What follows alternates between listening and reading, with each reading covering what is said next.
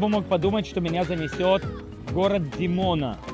Но как любителя жизни общин, которых мы называем национальное меньшинство, я готов ехать намного-намного дальше.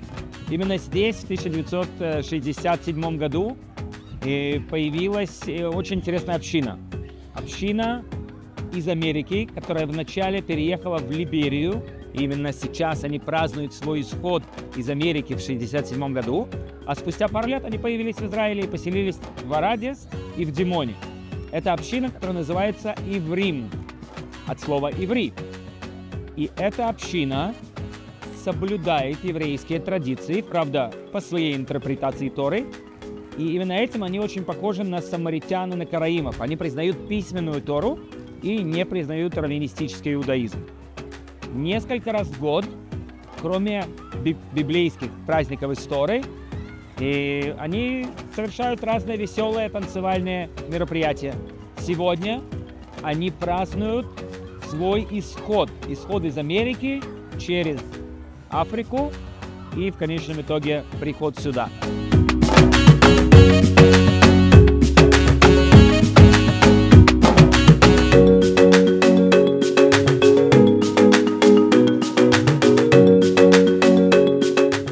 At the Vision in '67, and they left America and went to Liberia, and they were there for 2 years.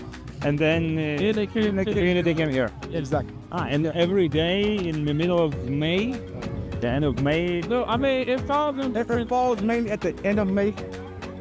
Close to the So it can move a little bit. No, but it's right after the Omer. Like most of the time, right before the Omer. Excuse me, Okay. Close to the Omer.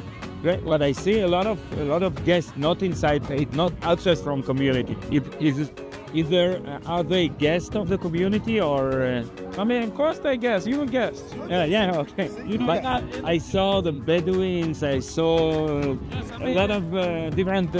We are referred to as the village of peace. So we are connected to many people. So they come and they also want to experience what you are experiencing now. So this right here, this is what you're asking about. You understand? So like, yeah.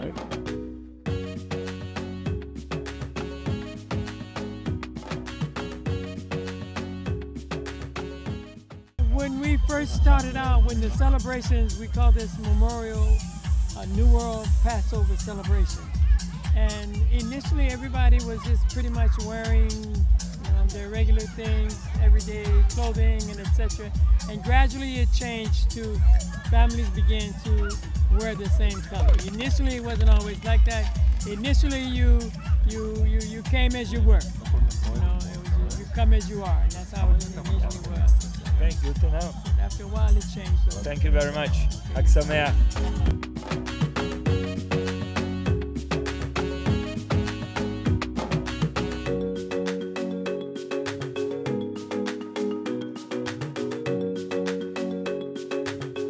Лидером общины был Бен Картер, который со временем возьмет еврейское имя Бен Ами Бен Израиль.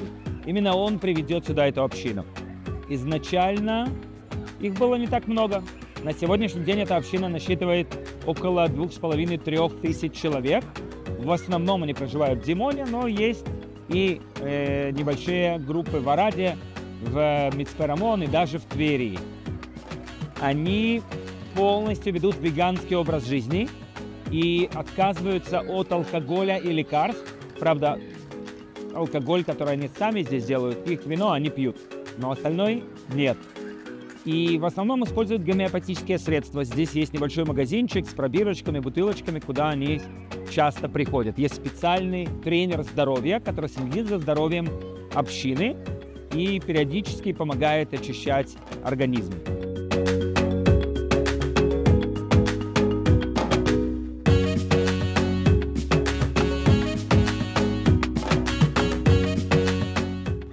ואני יכול לשאול אותך שאלה תוך כדי?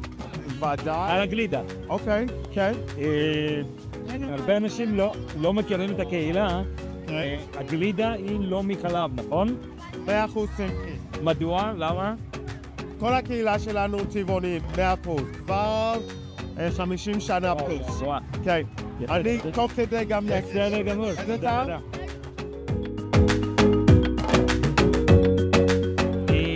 הבנו about the community, I'm very surprised to see a lot of colors, a lot of dancing, but I didn't know that the community is bigger.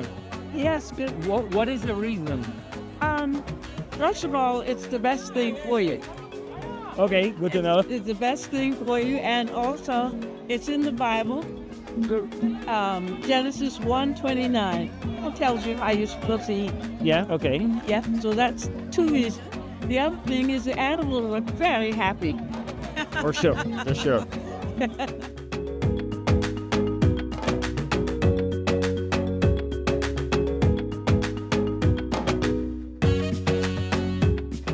Долгие годы община не имела статуса, им продлевалась туристическая виза. В какой-то момент, ближе к началу 2000-х, представителям общины дали вид на жительство. А буквально 10-12 лет тому назад Гидеон Саар проинициировал закон, согласно которому те из общины, кто будет призываться в армию, будет даваться гражданство Израиля им и близким членам их семьи. И сегодня на праздновании исхода мы видели пару десятков солдат в форме с флагом Израиля, которым аплодировали, которым скандировали. И сегодня это уже практически тренд. Иврим, которые призываются в армию обороны Израиля. Были даже несколько солдат из спецподразделений, которых нельзя снимать на камеру. Ты ведь не снял, правда?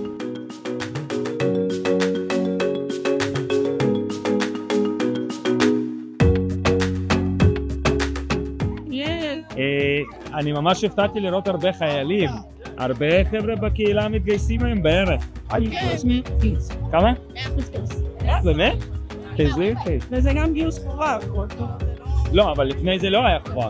לא, תמיד היה חובה. תמיד היה חובה? 1995. לא ידעתי את זה, לא ידעתי את זה. אז עכשיו רוב הצעירים, כל הצעירים הם מתגייסים, גם בנות וגם בנים. איזה יופי. כאילו לראות, תודה, תודה.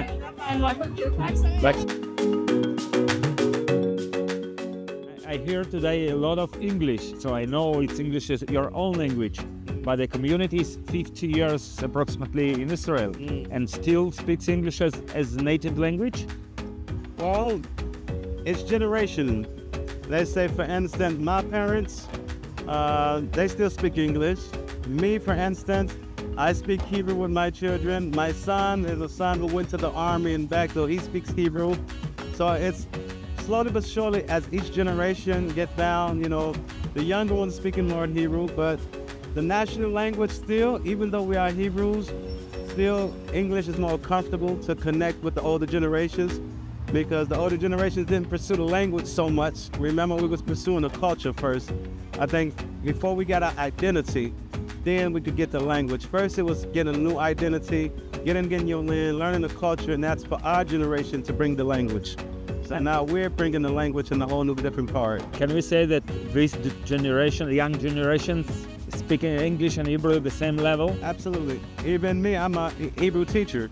So I was born here. I'm 47 years old, so I speak Hebrew and English the same.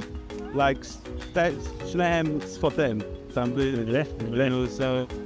look, it's a gradual transition, but we do teach. It's the power of the Hebraic language. It is the power of the Hebraic understanding.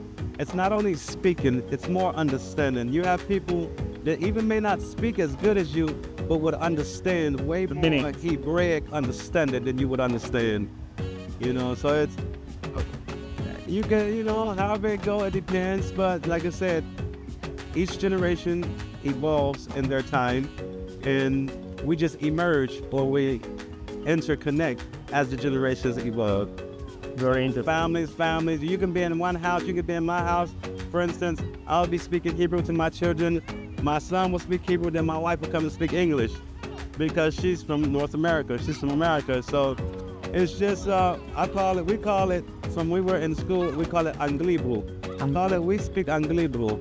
Okay, it's English and Hebrew put together until it evolved to eventually only be Hebrew, as Hebrew is the sacred language.